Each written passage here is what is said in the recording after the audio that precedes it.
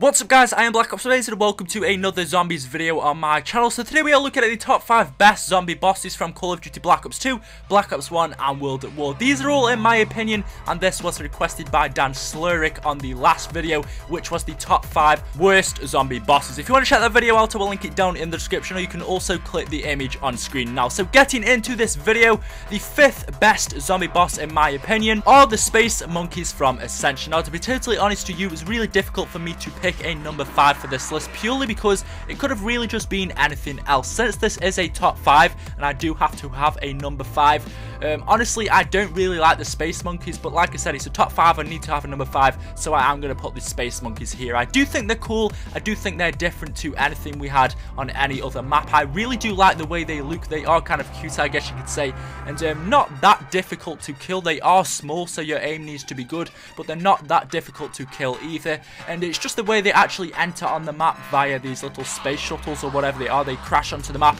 I really like the way they make an entrance, and they just make the map seem different for a round or two. So a little bit about these things: they appear every 4 to 5 rounds. What they do is actually steal your perks, or kind of they attack the perk machines and try to take perks from you, which is extremely annoying. So like I said, it was really difficult for me to pick a number 5, but that's what I'm going to put there anyway. If you guys have any different ideas on what you would put there for number 5, because for me, like I said, it was really difficult, it doesn't really matter for me what it is, but if I did have to choose something, it would be them. Let me know what you would put in the comment section below. In at number 4, we're going back to monkeys again, but this time we have the zombie monkeys from Shangri-La. Now these, for one, look absolutely amazing. Look at their face, they really do look scary, especially for something in Call of Duty Zombies anyway. They are really small, so again, your aim does need to be good to actually kill them, but they are really easy to kill. Unlike the Ascension monkeys, the Space Monkeys, they are actually really easy to kill, which is awesome. And also, these actually help you out.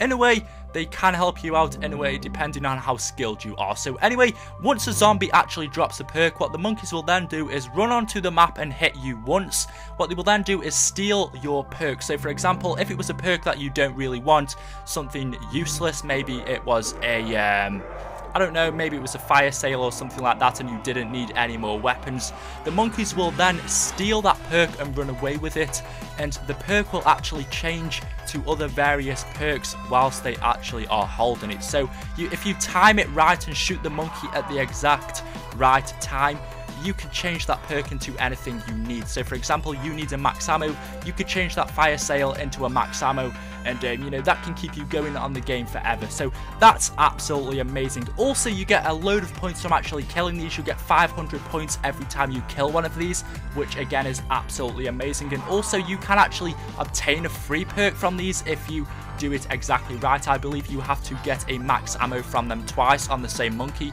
and you will get yourself a free perk as well, which is amazing. I also forgot to mention you only get 500 points if you kill it before it steals the perk, and also if it does end up stealing a perk and you needed to change it but you actually don't kill it, you end up missing, that means your perk has just gone and you've wasted it. So anyway, moving on to my 3rd favourite zombie boss, we have the jumping jacks, or the minions from the map Die Rise. Now you may be thinking, why have I put these in at my number 3 best zombie boss? Well, I think these are extremely different from anything we've had on any other map before. They do kind of look like the Nova Crawlers that we've seen before, but they act extremely different. They just jump around everywhere, they try to slap you. Half of the time they miss you, which I actually find is quite funny. They just look really, really awesome. I think they're different, and they just suit this map extremely well and just make it so much different and much more interesting. Also, they can help you out if you end up knifing all of them, which without shooting a bullet at them, you just have to knife them all for a round. You will get yourself a free perk as well, which is absolutely amazing, and again, it's quite easy to do, especially if you've got more than one player on the map.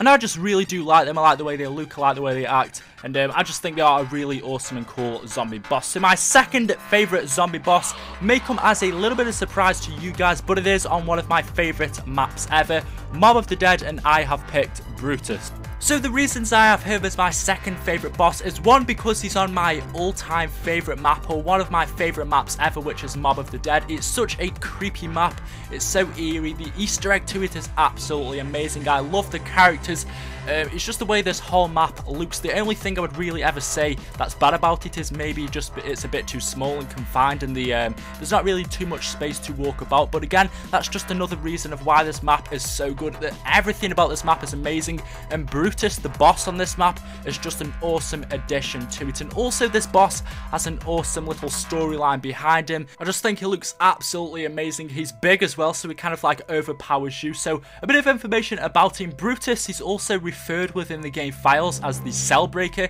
It's a special type of enemy on the zombie map Mob of the Dead, and it's similar to the Grief one as well. So he spawns in randomly with the other zombies during any rounds, and what he does is he kind of like shuts down the perk machine. So anything that you've brought or anything that you've made, he will shut that down, and you have to kind of pay to open it up again. Then you'll also have to pay to buy it again. So that's really the only annoying thing about him. Also is because he can hit you. He's not too hard to kill, especially if you have a ray gun. You can kill him extremely quickly, or if you've got the Blundergat, the one that you've actually made yourself, you can kill him actually quite easily. Or even with a normal pack-a-punch gun, you can actually kill him quite easily. He's not that hard to deal with. So I really do just like him. Even though he's not the most helpful boss, he does actually drop you a random perk when he dies, and he'll leave some smoke behind as well. He's not the most helpful boss, but he is definitely one of the most coolest out there for me. So getting into my all-time favorite zombie boss ever, in at number 1 for me is the classic Hellhounds.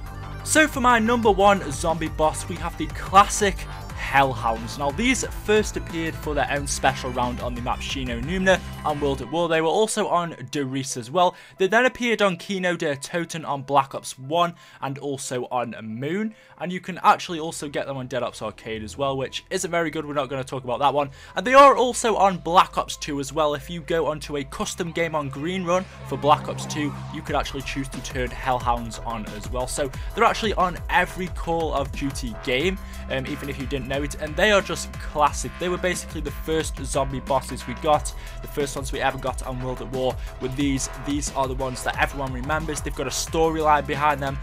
Like I said, they just look absolutely amazing with their red glowing eyes and the fire coming out of them, and just how their skin is all messed up. So the Hellhounds are essentially zombie dogs that are mutated versions of Samantha's pet, Fluffy. Fluffy was in Doris's mainframe teleporter and then turned into a deadly Hellhound.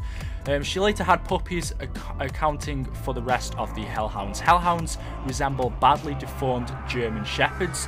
They randomly spawn throughout maps. The ground shakes whenever they spawn, and there will be a heavy fog covering the map. There are 2 variants of the Hellhound, so there's the Flaming Hellhound, and there's also the normal Hellhound, which simply falls to the ground and will not explode, unlike the Flaming Hellhound, which will explode upon death. You also get a max ammo once the round is finished and you've killed them all. So there we have it, guys, my top 5 favourite zombie bosses ever. Tell me what you think about this list down in the comment section below.